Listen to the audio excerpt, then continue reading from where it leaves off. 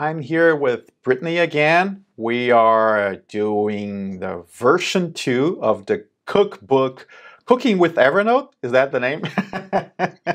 Well, that's the name of our cooking show, Vlad.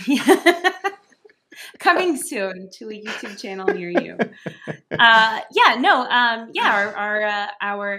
Evernote as a recipe book. Okay, that's a good one. So you had new ideas from the last one? I did.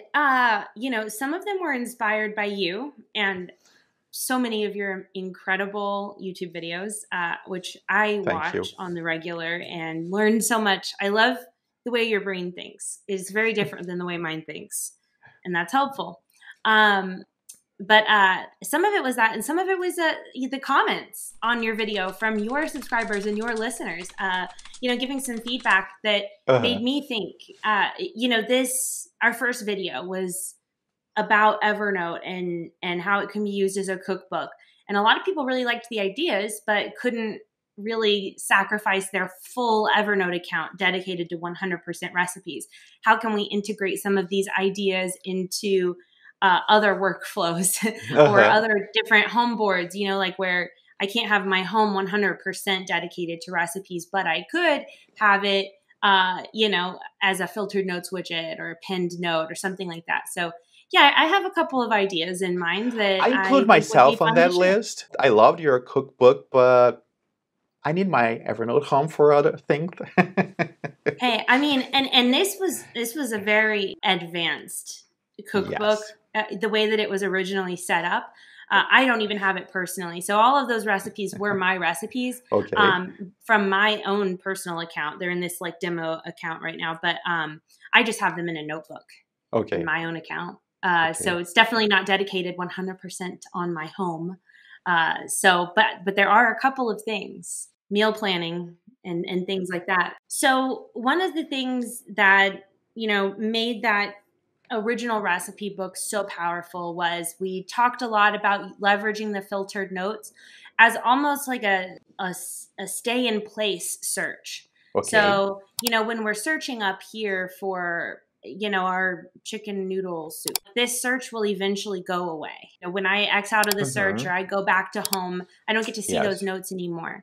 So the ability to kind of get to see this search long term is super helpful. I have this set up right now to show me all of the recipes, the notes that I have tagged with chicken.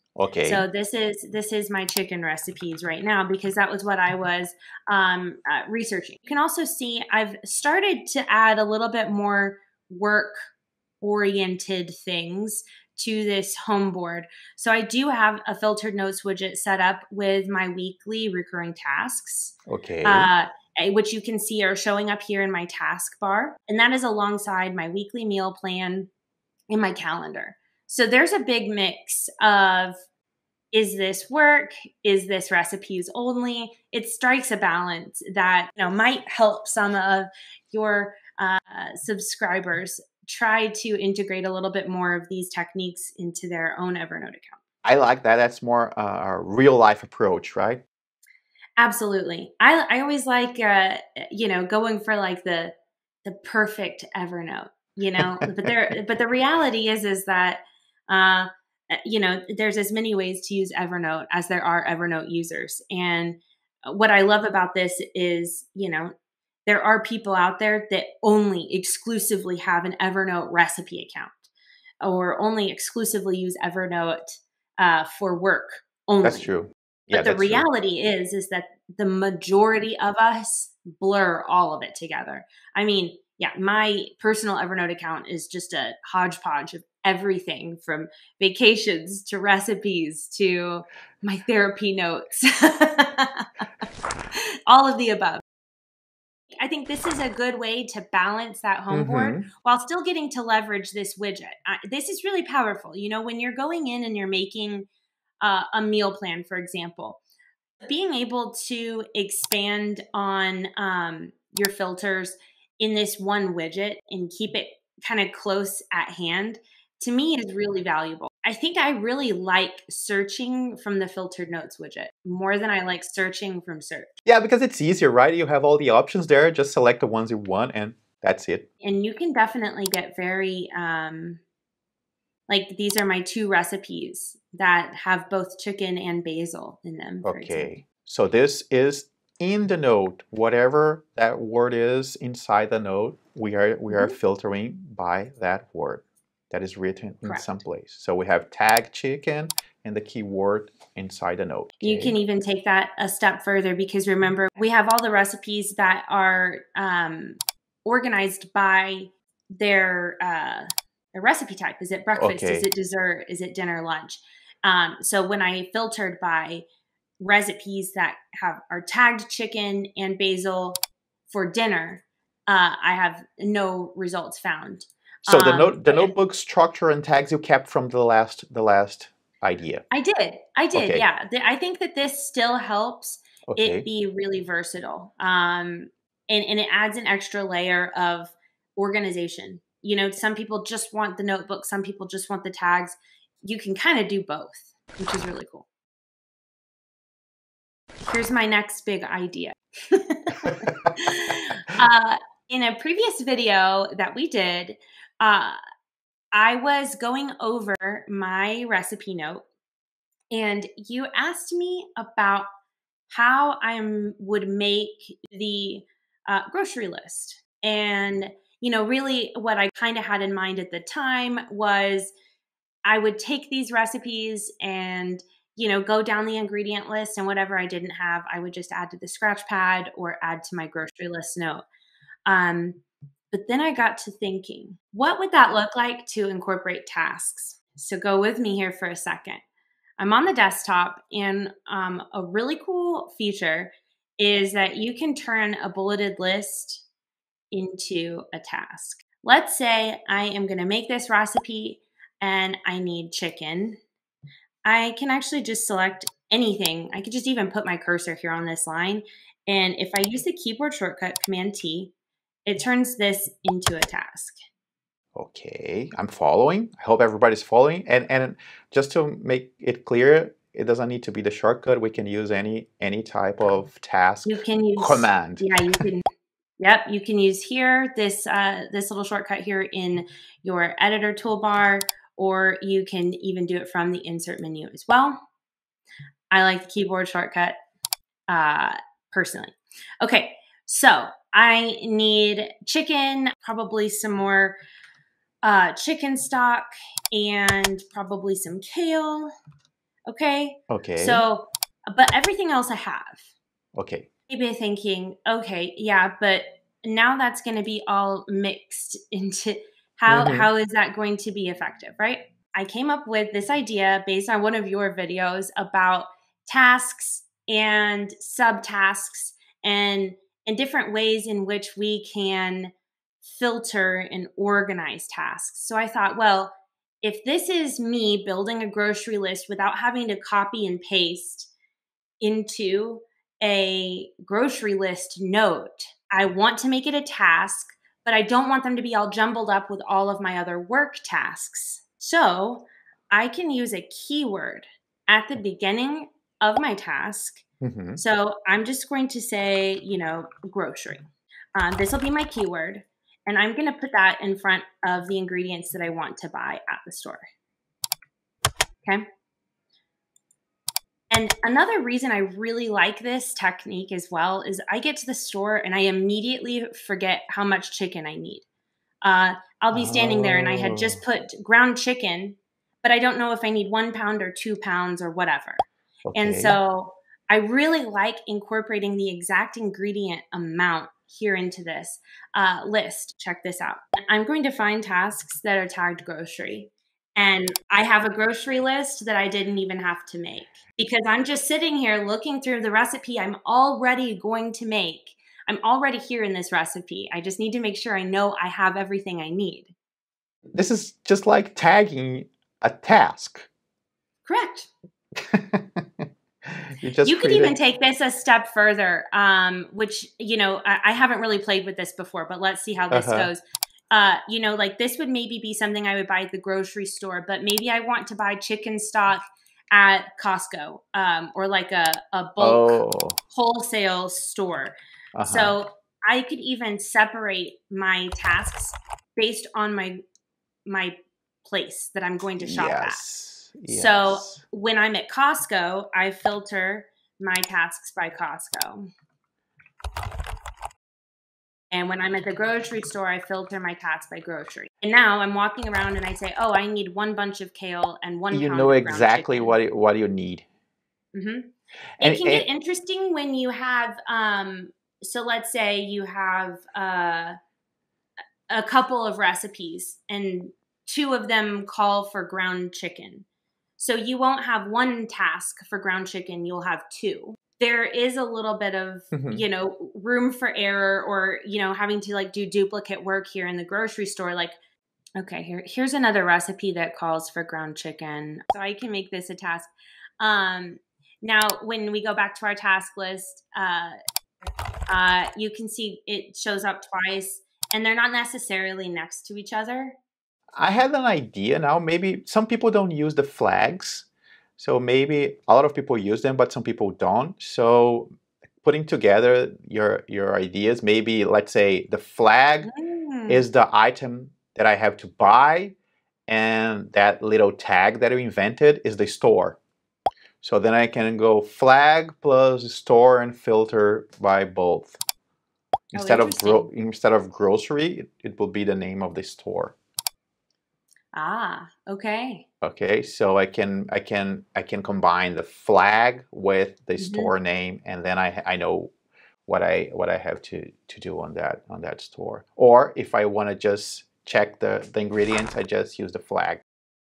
So one of the other things that I have found really nice about this method is that when I go back into, you know, let's say I'm going back in to make this recipe now, and I've purchased everything that I need, right? So all of these tasks are marked off.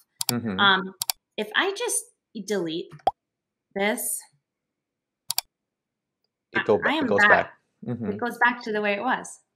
So I don't really have to do a whole lot extra. And this is a lot less copy paste to create a whole separate individual like checklist, grocery list for the store. I am just leveraging my existing note with my full ingredient list and turning those ingredients into my grocery list and leveraging the filter to do the work for me versus having to build my own list. Your idea is better than my idea, because I yeah, it's we're putting everything. Wait, we're recording this, right? Yes, we are. My idea is better. I'm going to hold on to that. Because I use the check boxes as items that I have to purchase, but I then have to go inside the note to check the items. You don't even need to go there. You just go to the tasks and the items will be there. In my case, I add a buy tag to that note, so I can filter by buy. And then I can see the note, but even then I have to go inside the note. I have to open the note and check. Different note. Yes, and maybe it's never all the items. We have some items at home, so it's not going to be. So I'll have to look at each one and say, oh, this is the one. Okay, this one is not selected. In your case, it doesn't matter if I'm buying all the items or just some. All I need to buy, it's in the tasks. So one very important thing to note is when you're in your task view, obviously if you click on it, it pulls up this whole modal. So if I purchase this chicken, it's important to mark the task complete and not delete the task. Deleting the task would delete the line from the ingredient. And so that's the simplicity of just leveraging this view altogether, because I could just mark it complete from the view and never have to open up the task view, never have to open up the note or anything. And then when I go to make this recipe, I'm already here and I can just, very simply reformat that ingredient into a list again. I like it. Really better. I'm into this keyword thing. So I was talking to another Evernote expert that she uses emojis at the front of her tasks to visually indicate and be able to filter by the emoji. So like a red heart is a priority 1, a yellow heart's a priority 2, purple heart is a personal task, a green heart is a work task. I think those are some really interesting ideas and ways in which you can leverage the capabilities of Evernote's search to make tasks even more powerful. I use them with the birthdays and my anniversary, but it's hard to search because when you're looking for an item, just say grocery. It's what's the emoji I used for that and the I store? think it's easier when I'm searching on the phone to search for an emoji. Yeah. Versus like on the desktop, but I love the visual indicators they add to notes, tasks, calendar, events. It definitely helps draw my eye to certain trends and themes and levels of importance that I personally have set. So I think emojis is an interesting way to do it if that works for you. Keywords is another really cool way to do it. You could also do just like GL, one word. Okay. Yeah. Yeah. So, and that way you don't even have to remember to do the quotation marks around ground chicken. So you have a new widget that is a multiple recipes widget. I like that idea. And you have the tasks as items to buy. Anything else? There might be some more later. We're working on some cool things that I already have ideas on how to leverage in recipes. So maybe there will be a part 3. Okay. So we have to create that new channel, Cooking with Evernote. Cooking with Evernote. Yeah, I'll wear my apron next time. So we recorded that first video, and then that person added that comment that we were using the entire home, and I had that idea. I recorded a new video, and now we are here. So I think that having these ideas and changing the way Evernote works, because there's so many ways to do it, and we can pick ideas from here and do and use it in other things. It doesn't have to be a cookbook. Right. Yeah, I think the recipes is a really nice metaphor for almost anything. I like speaking in recipe language because everybody cooks. Everybody, can understand the concept of cooking, baking, following a recipe, following a set of instructions, needing a set of supplies prior to. But like apply that to anything. You don't necessarily have to use Evernote as a recipe book to follow some of these tips. You could tag important tasks for different projects with keywords. I like tagging it at the beginning of the task, but you could tag it anywhere in the task, really. And if you're filtering by that single keyword, you're going to find that very easily. Yes. And that might be a really great way to help people out there that are organizing maybe 5 or 6 different projects in a single Evernote account, and you want to use tasks, but you're like, oh, I need to, and you'll relate to this. I am, working on many YouTube videos at a time. So when I put a task, create YouTube thumbnail, that's not very helpful for me when I'm working on like 4 different videos that need thumbnails. So, being able to like tag the video project that I'm working on. So I don't even have to see what note it's in. I can just filter. And that's really just the true power of Evernote. So, I hope everyone gets a chance to try it and leave your feedback in the video comments. Believe it or not, we pay attention. We read them. We read it and it gives us new ideas. I love it. Thank you for coming back. Of course. Thank you for having me back. And thanks for responding to my email. Let's do another video. I've got an idea. Okay. See you soon, Brittany. Bye-bye. See you soon.